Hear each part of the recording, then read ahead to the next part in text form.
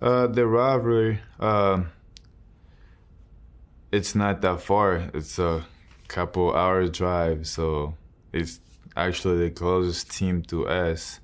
So, and it's like a upcoming team that a lot of people always doubt.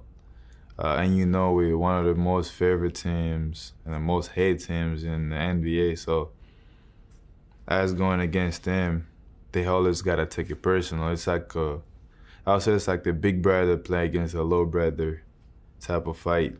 So, the little brother always got more support to it and more favor to it. So I think that's how it started. Starting the playoff where everybody thought the Kings was gonna beat us. Everybody voted for Kings, and we didn't let it down. So I think that's how it started.